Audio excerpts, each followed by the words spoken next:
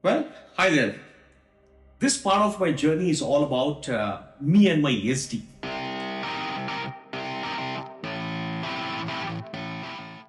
Well, for people who know me from my travels of yesteryears, I've traveled around the world on a Yezdi, going around all the 6 continents, covering some miles that have literally been unconsumable to a normal person in today's travels.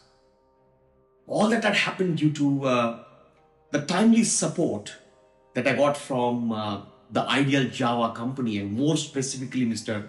Boman Irani, who is now an investor with Classic Legends, that's revived the brands of Java and Yezdi.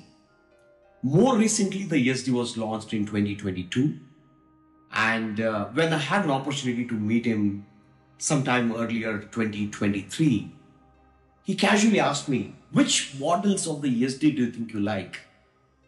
I told him, the Scrambler is too boyish to me.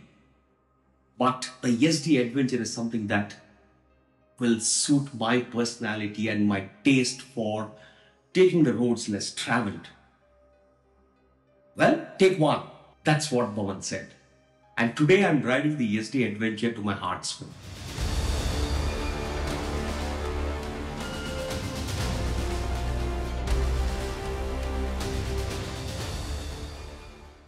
This week has been a combination of battering the Yezdi Adventure in terrains that it's been built for.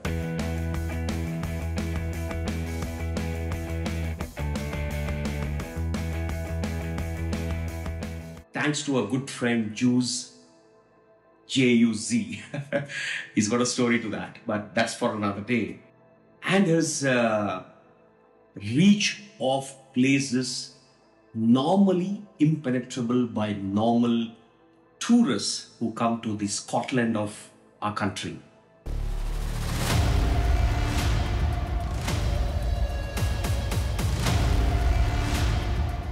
Well, I've tweaked it a bit from what I originally got on the 30th of June 2023. Since then, I've been really refining and defining the machine to be as ruthless as possible.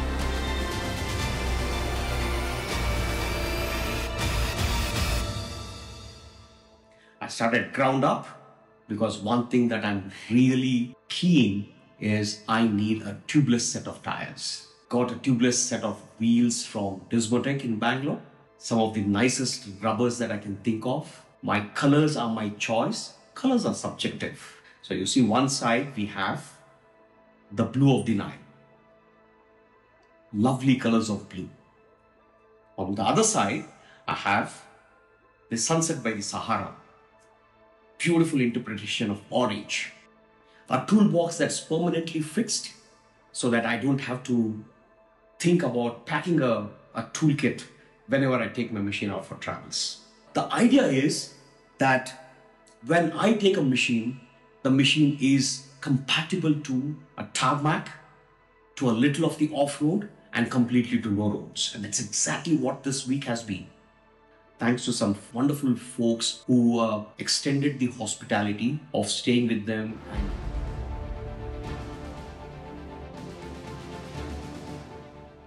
shooting my madness.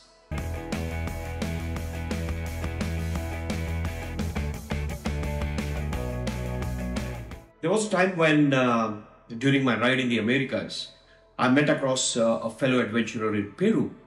And when he had reached out to me saying that he would love to travel our country, I had suggested, why don't you come down, let me speak to the kind folks at Classic Legends and see if I can arrange a Yezdi for you.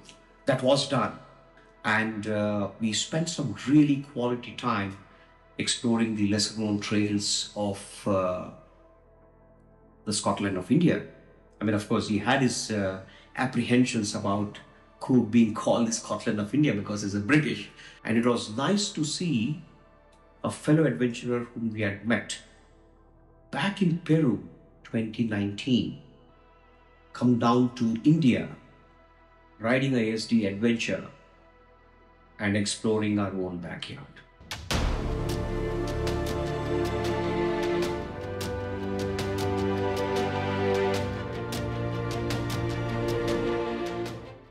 And today here I am in Pollachi, encapsulating the week-long journey after being a part of this wondrous group of Yezdi and Java owners, some of them who have had the machines since it was introduced into this country, to people who have recently bought their new machines.